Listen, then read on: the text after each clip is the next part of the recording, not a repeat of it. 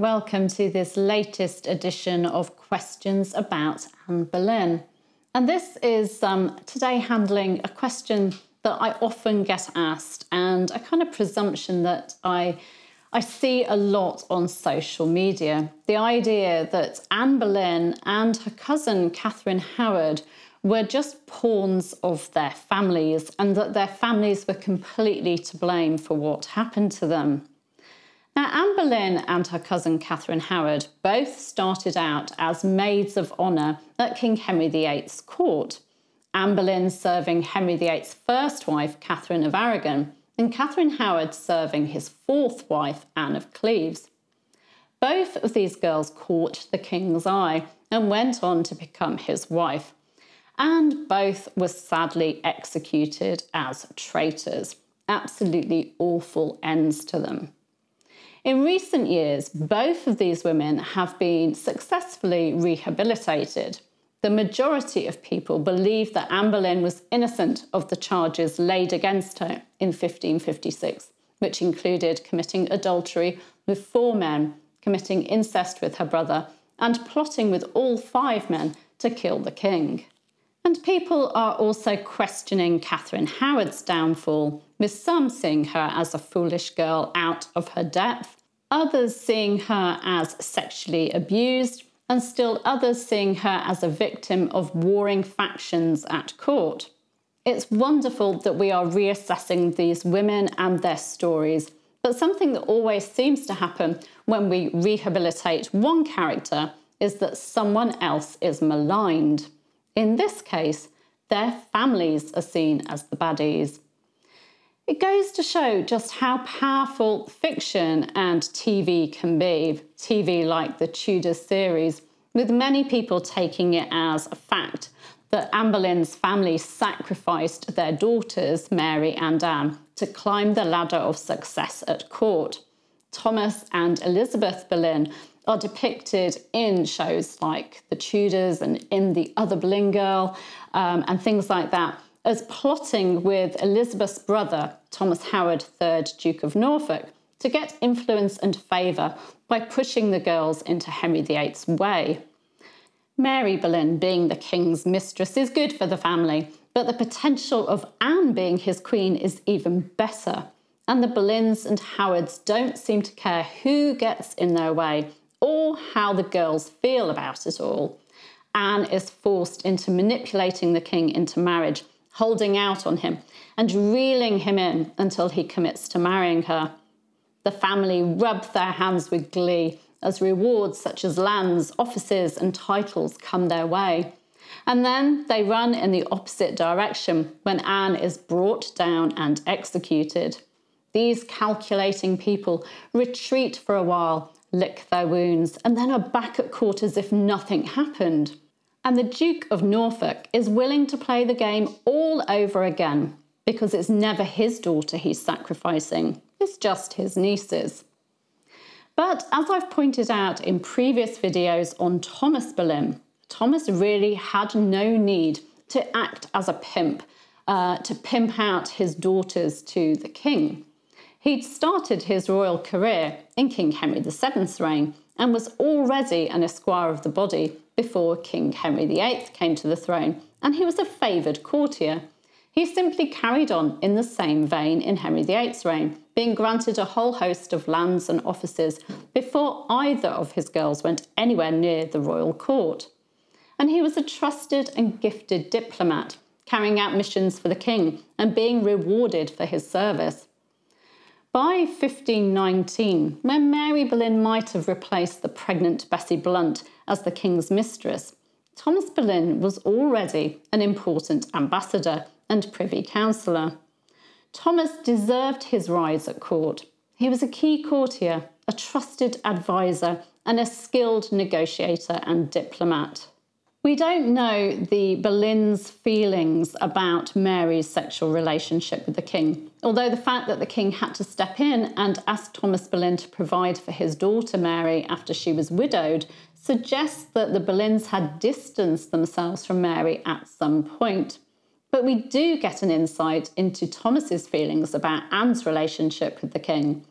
The imperial ambassador, Eustace Chapuis, noted, "I must add that the said Earl of Wiltshire has never declared himself up to this moment. On the contrary, he has hitherto, as the Duke of Norfolk has frequently told me, tried to dissuade the king rather than otherwise from the marriage." And the Duke of Norfolk didn't seem to be pushing Anne at the king either, with Chapuis writing, "Shortly after, the Duke began to excuse himself and say that he'd not been either the originator or promoter of this second marriage, but on the contrary had always been opposed to it and tried to dissuade the king therefrom.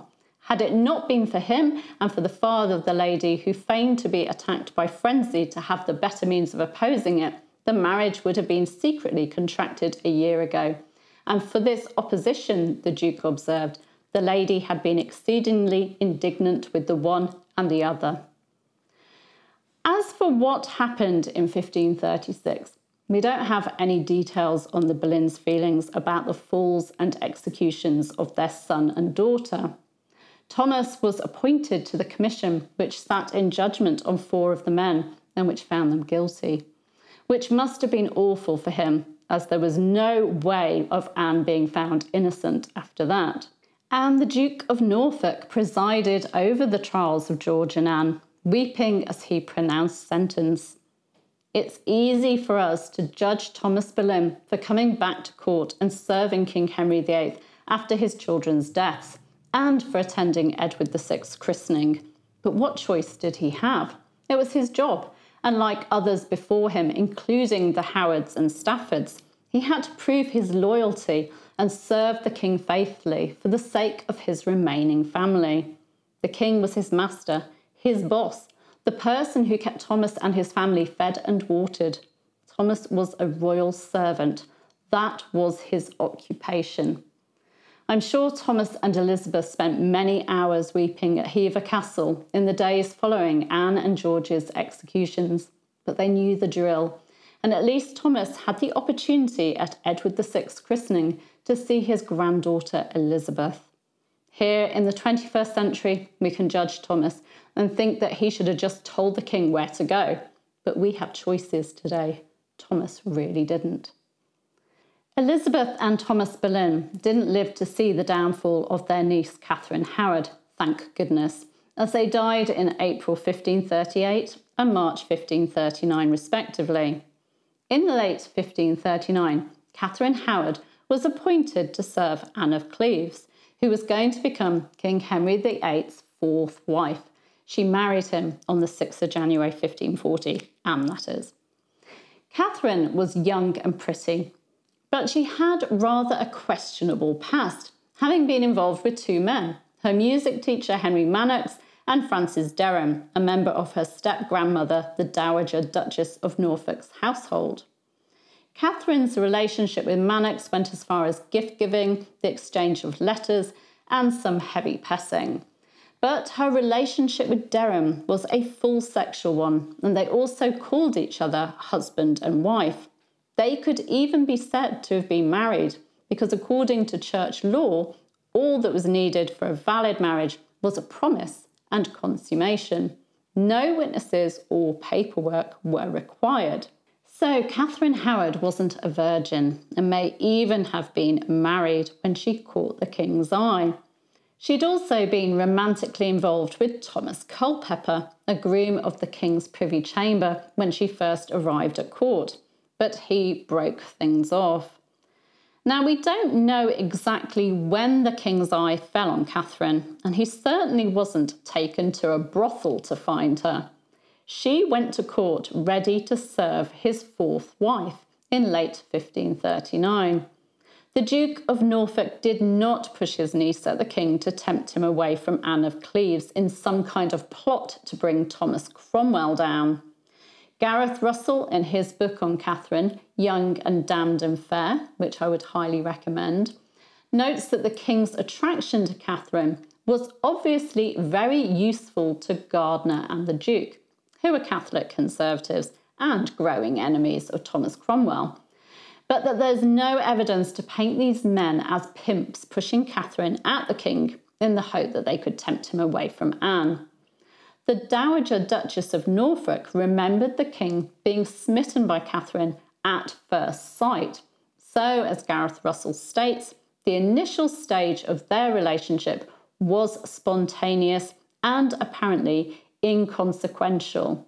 In Russell's view, and I agree with him wholeheartedly, the king was attracted to Catherine when she arrived at court, and it was a flirtation.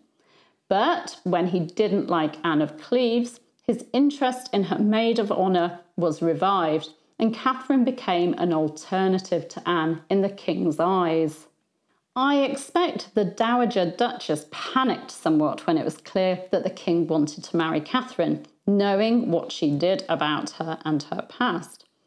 I think if Norfolk had known about Catherine's past, then he may well have done something about the situation, nipping it in the bud and perhaps making it clear that Catherine wasn't suitable. As Gareth Russell points out, if the Howards had wanted to entice Henry VIII, they would not have chosen Catherine. She was damaged goods.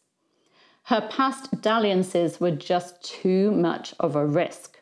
I expect the Howards didn't even realise just how keen the king was on Catherine until it was all too late, and then they just made the best of the situation.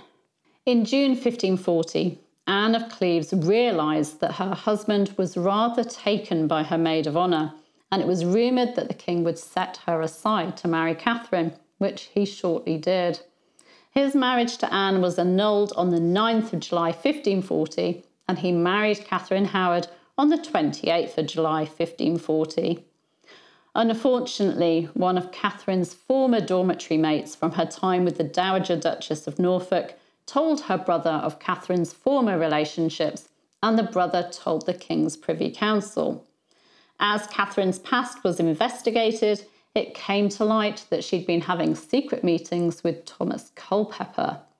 While they may not have actually consummated their union, her behaviour with him and the fact that she'd employed her former lover Derham suggested to the Crown that she was intending to commit adultery. Catherine was attainted and executed, along with one of her ladies, Jane Boleyn, Lady Rochford, and several members of the Howard family were imprisoned for covering up Catherine's deeds. The Boleyns and Howards certainly had a role in bringing these girls to court. Gentry and noble families sought positions at court for their children. Serving the monarch or the monarch's consort was a wonderful opportunity for a young man or woman. It could lead to favour and rewards for the families, and also good marriages, as their children mixed with the children of other nobles at court. It also helped train them to run their own households in years to come, and they might end up serving at court for the rest of their lives and being promoted to positions close to the monarch. It's no wonder that Lady Lisle, for example, sent gifts to King Henry VIII in the hope that he'd offer one of her daughters a position of maid of honour. Serving the king was a duty and an honour, something which every family wanted for their children. So the Boleyns and Howards wanted their children to go to court, to serve as maids of honour and grooms, to work their way up and have a successful court career.